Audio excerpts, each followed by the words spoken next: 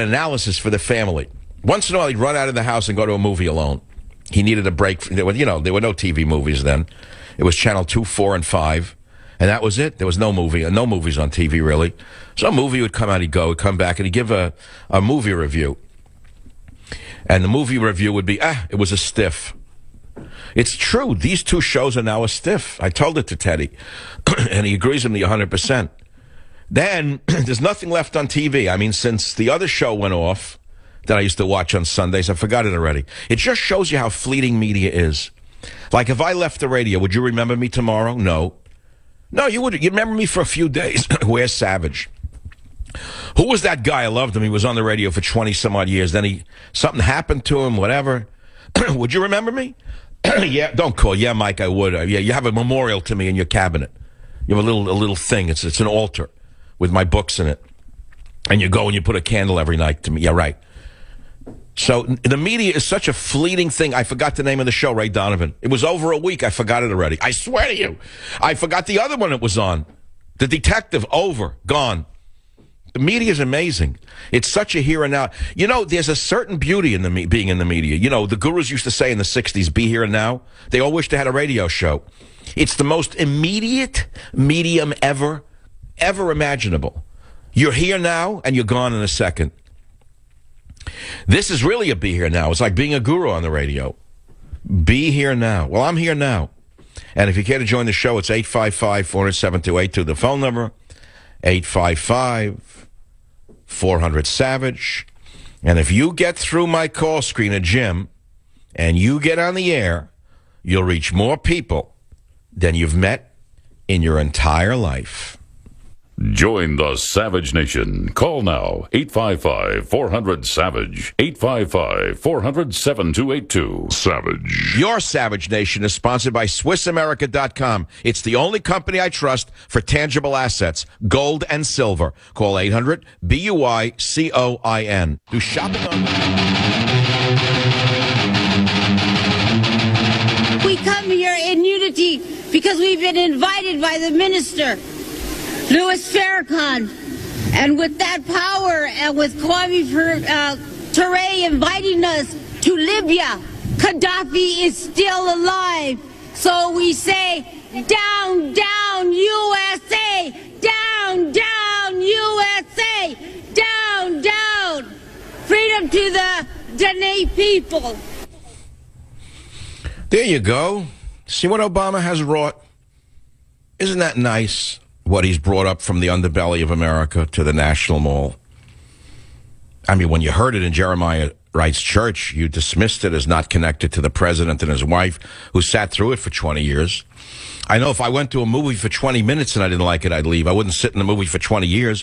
But Obama sat for 20 years and listened to Jeremiah Wright, where they chanted, down, down, USA, and America can go to hell. You know all of that stuff. Well, they're still doing it. And why do you think they're coming out of the woodwork now?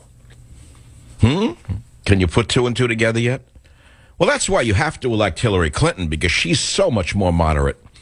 You know she wouldn't cavort with such individuals. You know that she's separate from the Black Lives Matter crowd. You know that she's separate from the anti-white racists crowd. You know she's separate from the Louis Farrakhan white haters crowd, don't you? You know she doesn't appease them or cater to them, don't you? Sure, just put another Democrat in and see if you still have a country left. Well, anyway, that's my opinion, one man's opinion. I recognize that you'd rather I not talk about these things, but that's what I do talk about. And the country is hanging like a loose tooth. Now, sometimes when a loose tooth is hanging like this, it's better to just yank it and then fill up the cavity, because I don't know that it's worth saving this tooth.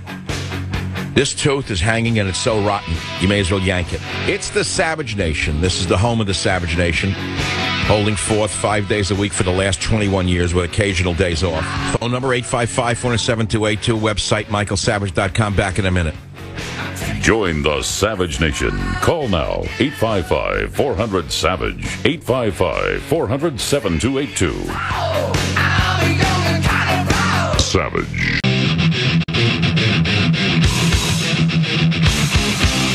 Warning.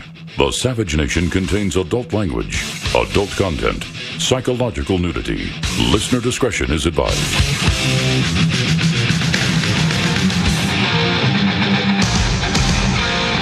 And now, America's most exciting radio talk show, The Savage Nation, home of unprotected talk, borders, language, culture. And here he is, Michael Savage. When the chrome was thick and the women were straight and we knew where the president was born, welcome to the Savage Nation. I'm not saying turn the clock back to the 40s when America had defeated Hitler and America's men had come home triumphant. No, I'm not saying turn the clock back to that, but somebody's got to do something about the defeatism of this snake in the White House. Somebody's got to do something. Someone has to say something. Here's a guy who goes on 60 Minutes. We have one newsman willing to stand up to the liar, and he squirms out of everything. He'll never cop to anything he does. Why? Because he's gotten away with it his whole life. Everyone's been afraid to say one word to him that's real. His whole life he's gotten away with lies. Shall I play the 60 Minutes interview or not? This is a good interview, I got to tell you. Let's start with clip one. This was your president on 60 Minutes with one newsman left in the United States of America on television. Listen to clip one. The last time we talked was this time last year, and the situation in Syria and Iraq had begun to worsen vis-a-vis ISIS. And you had just unveiled a plan to provide air support for troops in Iraq and also some airstrikes in Syria and the training and equipping of a moderate Syrian force. You said that this would degrade and eventually destroy ISIS. Over time. Over time. Hold it. You hear? Right? Okay, keep going. Over time. Right away he has an excuse. What, over 1,000 years? Maybe over 1,000 years you'll degrade America. But go on. I'll play the rest of it. I don't want to hear the whole thing again. We have such garbage equipment. I can't believe you can't pick a tape up from where it stops. This is so bad for a show like mine where I start and stop things. Okay, but that's the limitations of the medium, I guess. I get frustrated, I get angry, and forgive me for including you, my audience, because I have radio Tourette's. You'll have to forgive me. Whatever's on my mind, I say, and I don't control it, which makes it electrifying for you. I understand that. So where can you pick it up from? Play what you have, let's see. Destroy ISIS. Over time. Over time. Yeah. But it's been a year, and I didn't say it was going to be done in a year. No. Okay. But you said... There's a question in here somewhere. See? Never answer a question, never admit defeat. Constantly bamboozle people with your lies. Okay, here we go to the next one. I don't want to go to 2.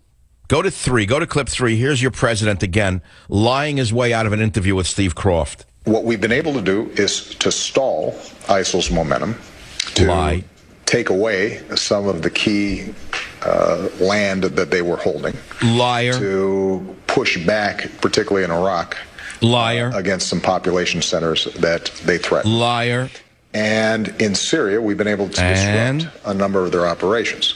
But what we have not been able to do so far, and I'm the first one to acknowledge this, is to change the dynamic inside of Syria. Oh, come on. Here all right, let's stop here. He's gotten away with talking where he hears his own voice, and he starts to believe his own lies. You know, there's a saying, don't, how shall I put it this way? My friend put it another way. To thine own self do not BS. He's a very wealthy man, my friend. He sold a company for hundreds of millions of dollars that he built out of nothing. He's an older gentleman. He said, to thine own self do not BS. I guess nobody taught that to Mr. Obama. So he's gotten away with it all his life, and the sycophants, yes, sir. Yeah, well, go on. Let's go on. To find a way in which we can help moderate opposition on the ground. But no such existing we've thing. never been under any illusion that militarily we ourselves can solve the problem inside of Syria. Why not? What do you mean you're under the illusion? I guess Russia has that illusion. I guess Putin is the illusionist, and you're not. You're the realist. We've never been under any illusion that militarily we ourselves can solve the problem inside of Syria. First of all, the liar boasted last week that he has a coalition of 60 countries. What coalition? He has a knife and a fork from Turkey. He has a plate from Brazil. What coalition? What are they providing? Nothing. Dancing bands?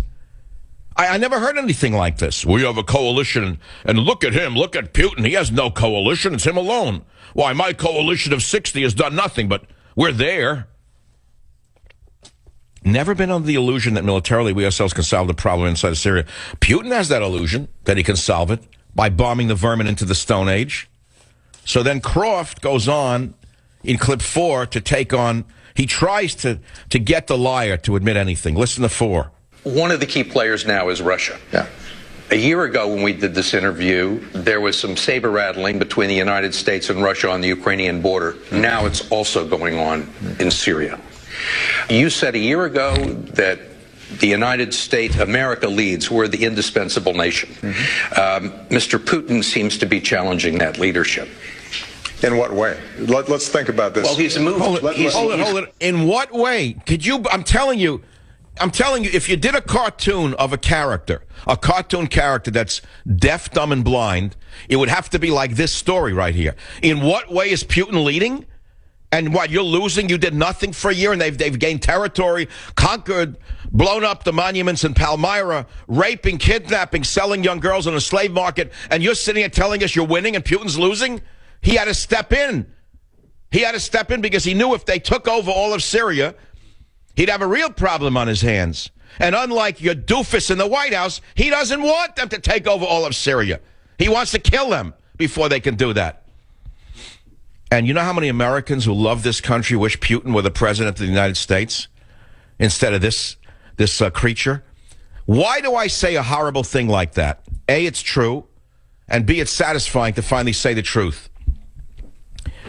The fact of the matter is, Putin does things that are in the national interest of Russia.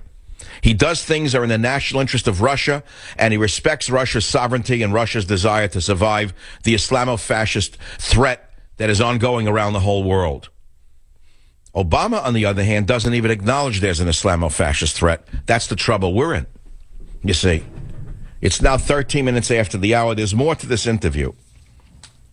And we're going to play some of it. We've got the Million Stooge March, where they hated America and hated white people in the National Mall, downtown USA. We must not let a minority of Europeans rule over the majority of the black inhabitants. Jeremiah Wright, Obama's pastor, saying Jesus was a Palestinian, and then connecting Palestinians to Ferguson, Missouri, trying to tie that together. By the way, Jeremiah Wright is such a hypocrite and a liar. He lives in a very, very expensive home in Chicago, acts like he's down with the people. Isn't that interesting how all of these phonies try to stir up the idiot masses to hate Whitey? And they live in these huge mansions, surrounded by wealth, surrounded by bodyguards, and all they're doing is hating the country to let lowlifes like them rise to such a high position. That's how far he'd get in Africa with his mouth like that. Oh, boy, I didn't think I'd go here. I really didn't. I try to have a light day on a, Columbus Day. No one's listening. It's probably a core audience now of, I don't know, 50% of what it normal is. Everyone's on a vacation. They're on vacation, another vacation day for America.